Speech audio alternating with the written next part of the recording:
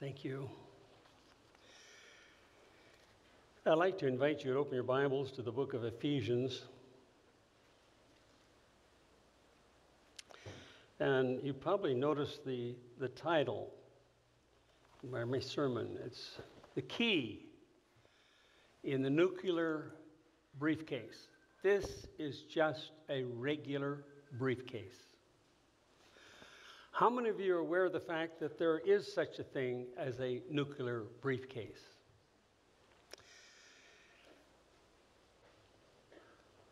There is. And every time the president moves around, there's somebody that's going with him that carries the nuclear briefcase. There are 10 countries now that have nuclear weapons. Despite the significant progress in reducing nuclear weapons, the world's combined inventory of warheads remains at an uncomfortably high level. Toward the late 1980s, the world reached its peak, numbering about 64,000 in modern times, 9 countries. Roughly 12,700 nuclear warheads.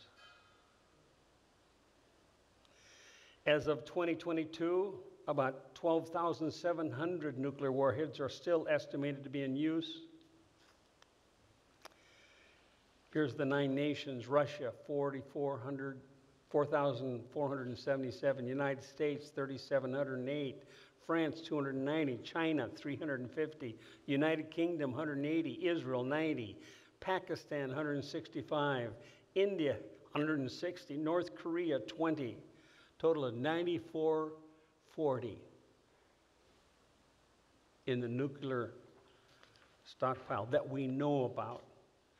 I wasn't really aware of the nuclear briefcase until just recently. I began reading about it.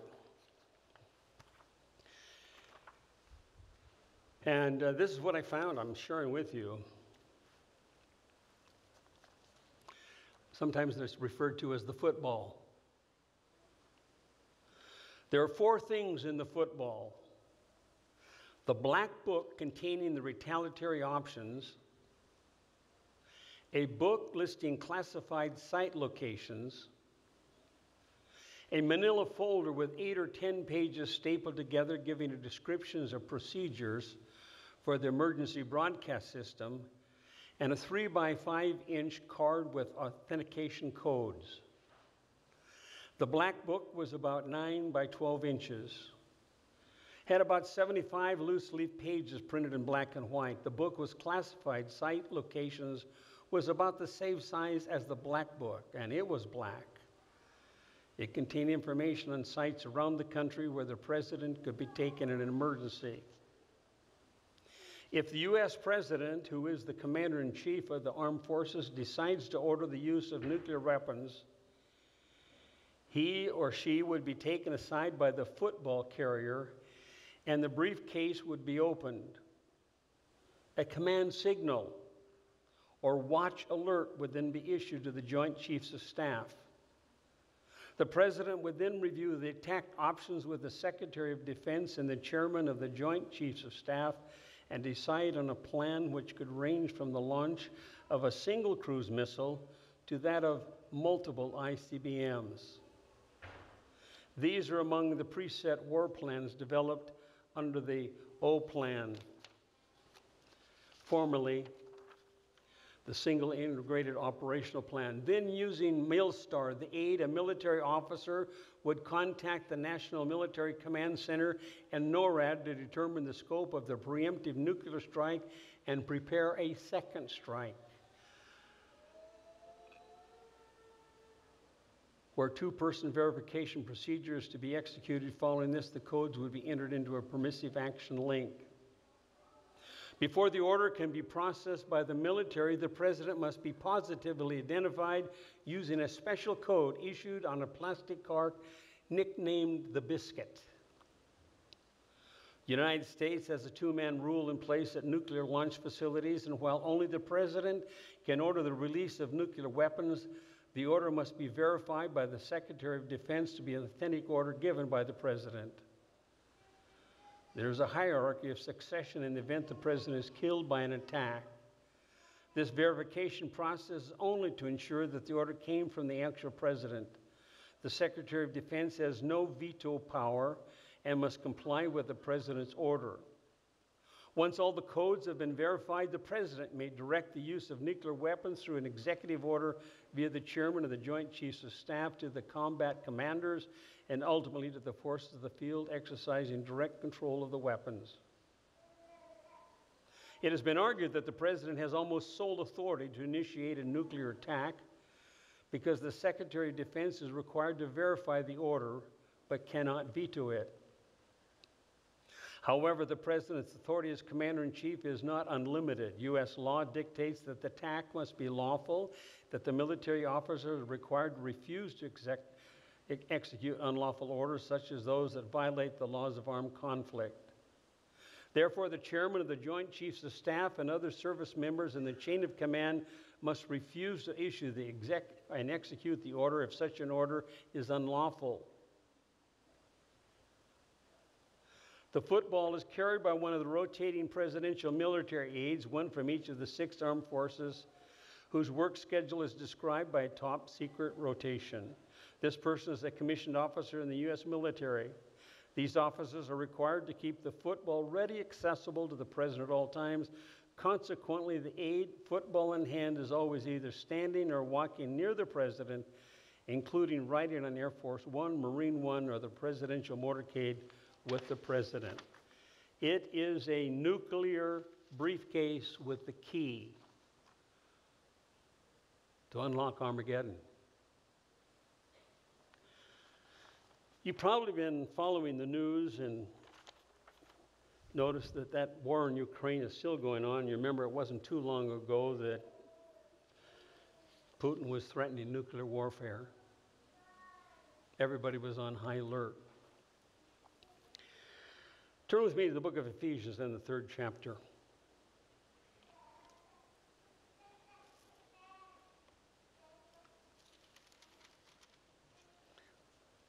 Well, I want to begin with chapter 1. Chapter 1, verse 3 of the book of Ephesians. Praise be to the God and Father of our Lord Jesus Christ, who has blessed us in the heavenly realms. What's the next 3 words? With every spiritual blessing in Christ. Can you say amen to that? Amen. The blessings are available for those who chose us in Him before the creation of the world to be holy and blameless in His sight. In love, He predestined us for adoption to sonship through Jesus Christ, in accordance with His pleasure and will, to the praise of His glorious grace, which He has freely given. In Him we have redemption through His blood, the forgiveness of sins in accordance with the riches of God's grace that He lavished on us. Then over here in chapter 3, we had our scripture reading. Chapter 3 and verse 14, for this reason, Paul is saying, I kneel before the Father, from whom every family in heaven and earth derives its name. I pray that out of His glorious riches He may strengthen you with power through His Spirit in your inner being, so that Christ may dwell in your hearts through faith. And I pray that you, being rooted and established in love, may have power together with all the Lord's holy people to grasp how wide and long and high and deep is the love of Christ, and to know this love that surpasses knowledge, that you may be filled to the measure of all the fullness of God. Now to Him who is able to do immeasurably more than all we ask or imagine, according to the power that's worked within us.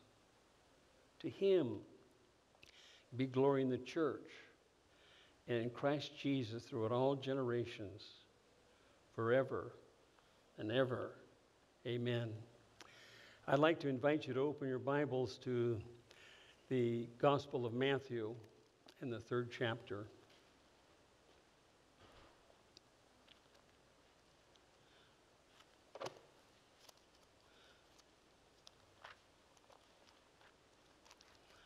Matthew chapter 3. And you know, it's interesting when you compare Scripture with Scripture, different things come to light. Have you noticed, have you been reading a particular chapter, either in the Gospels or in one of the Old Testaments? You've read it many times, and all of a sudden something jumps out at you? You read it many times, but all of a sudden truth just kind of jumps out at you. Well, here in the Gospel of John, the 3rd chapter, we read about the baptism of Jesus. Matthew, the 3rd chapter, and verse 13, then Jesus came from Galilee to the Jordan to be baptized by John, but John tried to deter him, saying, I need to be baptized by you, and do you come to me? Jesus replied, let it be so now. It is proper for us to do this to fulfill all righteousness. Then John consented. I want you to notice verses 16 and 17. As soon as Jesus was baptized, he went up out of the water. At that moment, heaven was opened, and he saw the Spirit of God descending like a dove and alighting on him. And a voice from heaven said, this is my Son, whom I love. With him I am well pleased. Now I want you to notice how we have a little insight in the Gospel of Luke on talking about this same experience. Luke chapter 3. How many have your Bibles today? Bring your Bibles. Luke chapter 3 and verse 21. When all the people were being baptized, Jesus was baptized. And notice what this says. And as he was what? As he was praying. As he was praying, heaven was opened, and the Holy Spirit descended on him in bodily form like a dove. And a voice came from heaven, you are my Son, whom I love. With you I am well pleased. The key in the nuclear briefcase unlocked all kinds of possibilities. Incidentally, most of the people that have nuclear weapons have this nuclear briefcase. Reading from one of my favorite authors, Ellen White, in one of my favorite books, Steps to Christ. Listen carefully. The darkness of the evil one encloses those who neglect to pray.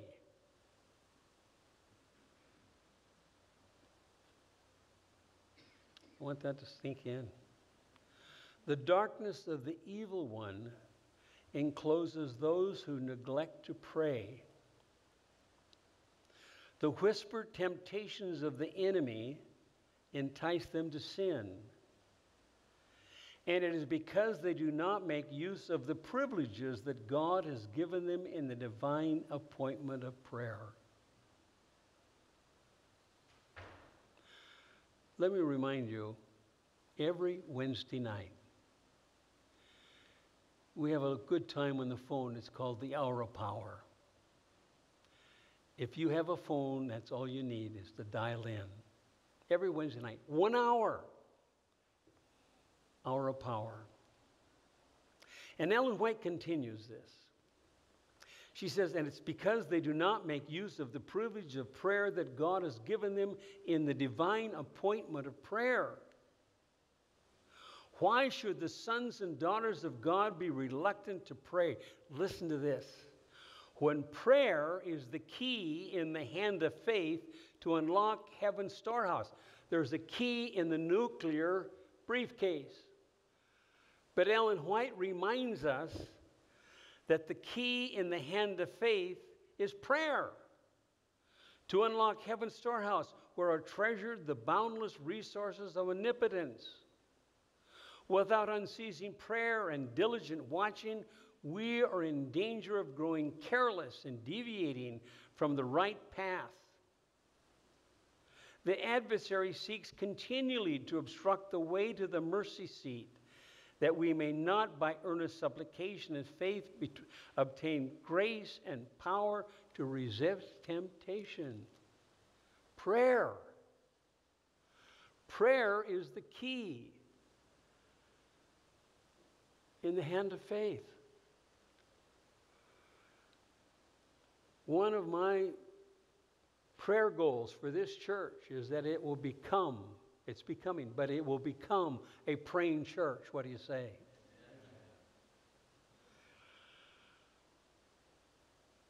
Turn with me to the Gospel of Matthew in the 10th chapter.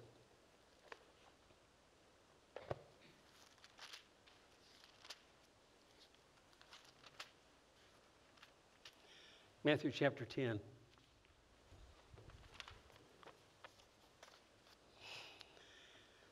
Jesus sends out the 12. Jesus called his 12 disciples to them and gave them authority. What did he give them? Authority. Power. To drive out impure spirits and to heal every disease and sickness.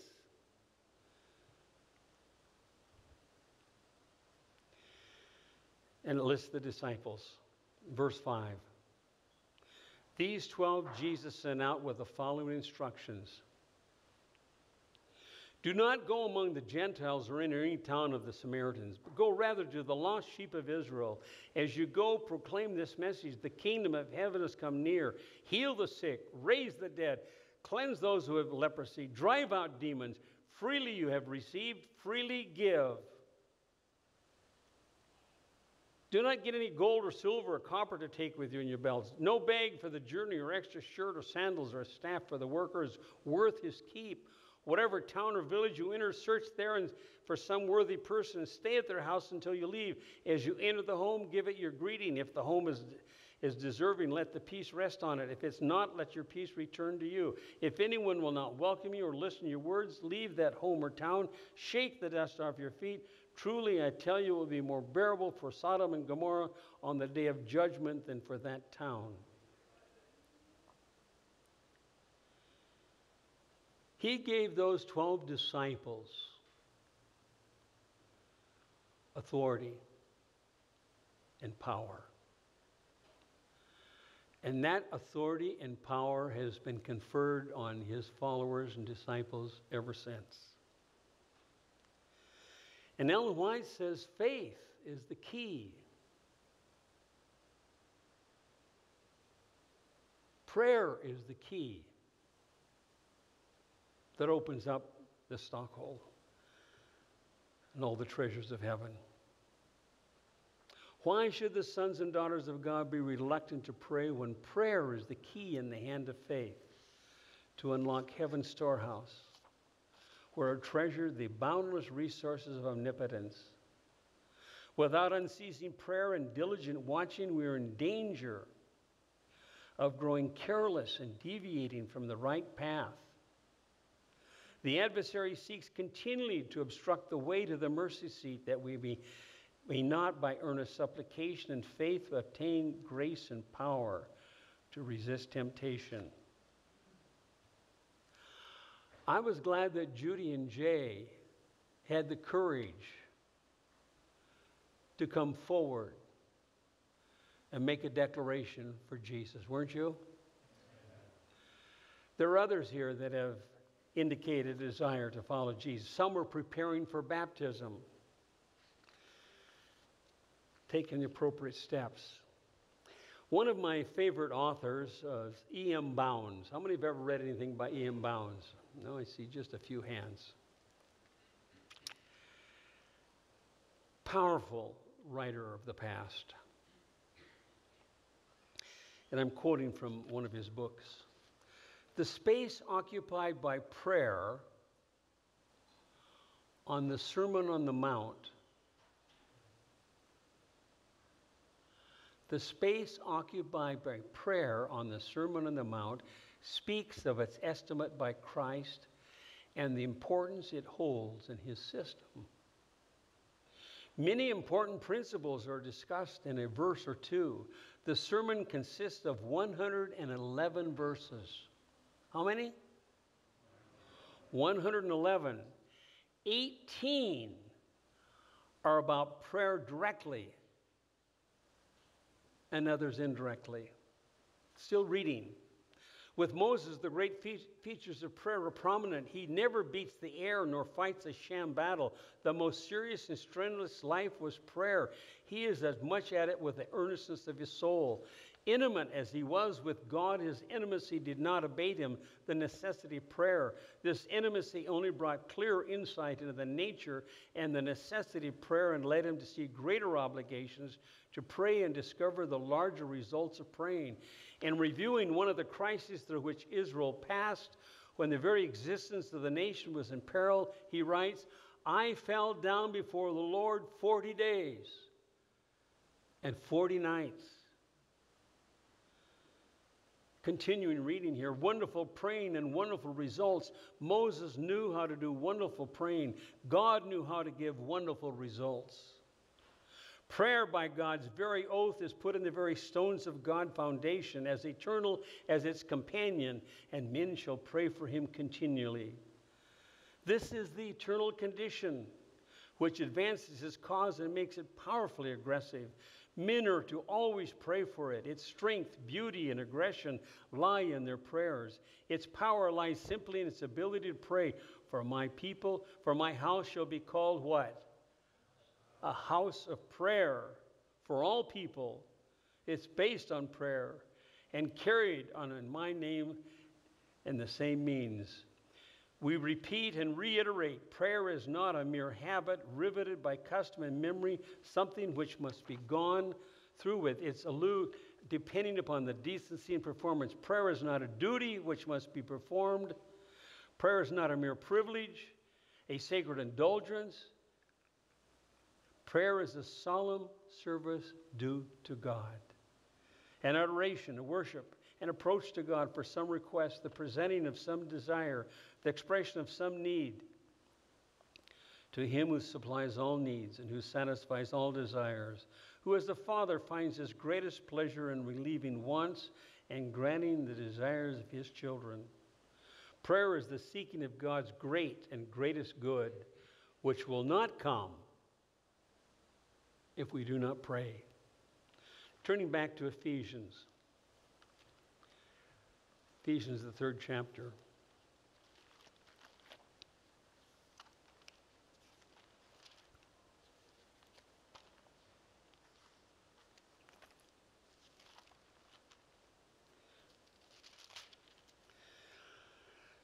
One of the most powerful scriptures, one of the most powerful promises, from my perspective, in all the Bible is here in Ephesians, the 3rd chapter.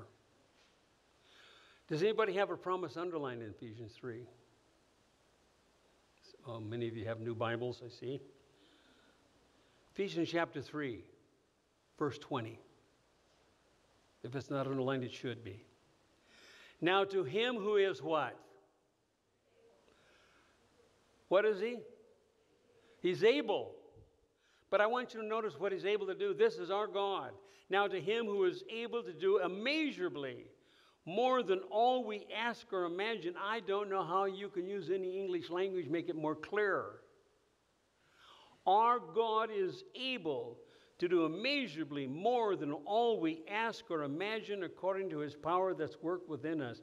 To him be glory in the church and in Christ Jesus throughout the generations forever and ever. And one of my favorite books of Ellen White's, and it's difficult to say one over the other. When I first became a Seventh-day Adventist, I was going to Pacific Union College, and I came out of the Catholic Church, as many of you know. And when I came into the church, I learned just a little bit about Ellen White. And I thought, well, the Catholic Church had their saints, and Adventist Church has theirs. Do you know what convinced me of the veracity of Ellen White? Ellen White. Reading her writings. As counsel for my own soul, not to give to somebody else. And when I was going to Pacific Union College, I was a brand new Adventist, and I had a brand new Conflict of the Age series. How many have that series? Those of you who don't, it's a good purchase for you. Conflict of the Age series. We just sent a copy for my son up in Montana. He's one of the elders there, and they're calling on him to preach quite a bit. And we just sent him the Conflict of the Age series. But they're powerful, powerful series. But the little book Education is one of my favorites also. And there's a chapter in here in the book Education called Faith and Prayer. She says this: through faith in Christ, every deficiency of character may be supplied, every defilement cleansed, every fault corrected, every excellence developed. How many here have deficiency of character? Wives, don't elbow your husband. Every deficiency of character, every defilement. How many have defilements? Every fault. How many have faults? Every excellence developed. And she quotes Colossians, you are complete in him. Prayer and faith are closely allied, and they need to be studied together. In the prayer of faith, there's the divine science. It's the science that everyone who would make his life work a success must understand. Christ says, whatsoever things you desire when you pray, believe that you receive them, and ye shall have them. He makes it plain that our asking must be according to God's will. We must ask for the things that he's promised, and whatever we receive must be used in doing his will. The conditions met, the promise is unequivocal. For the pardon of sin, for the Holy Spirit, for a Christ-like temper, for wisdom and strength to do his work, for any gift he has promised, we may ask. Now notice this. We may ask.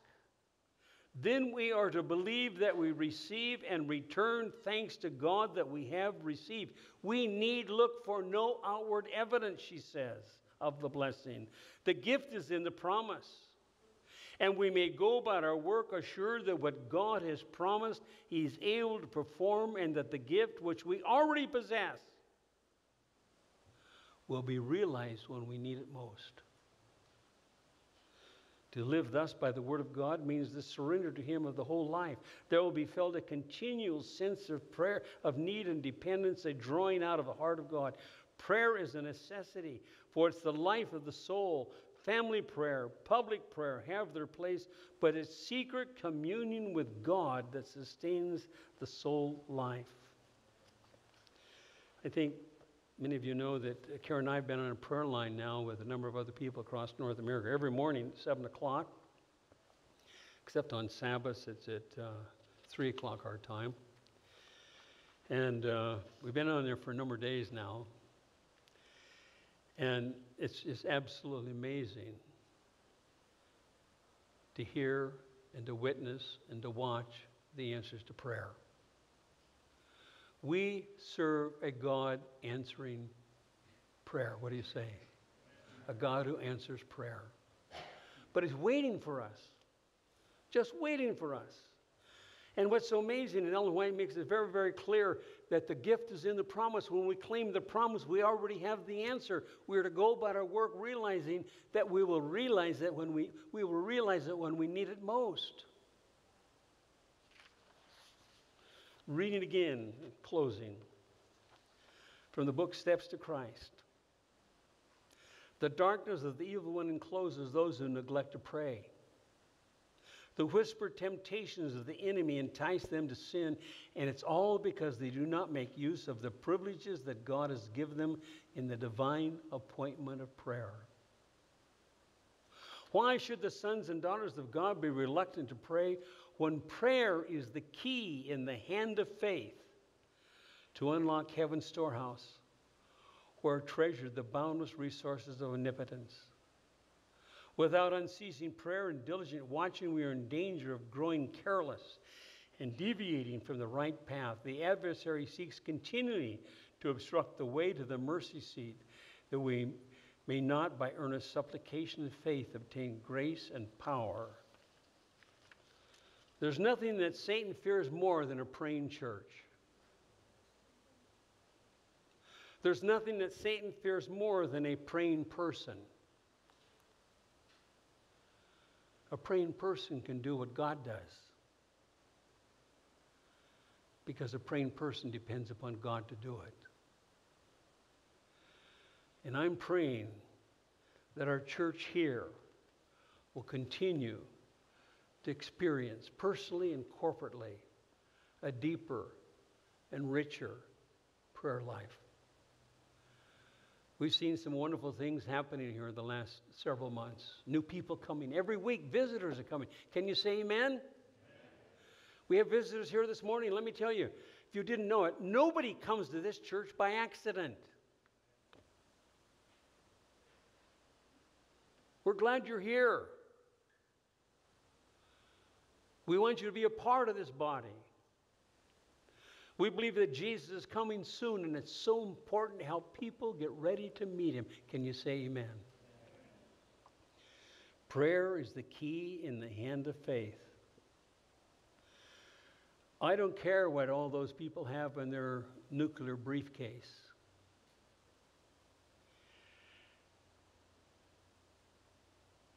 Prayer is the key in the hand of faith.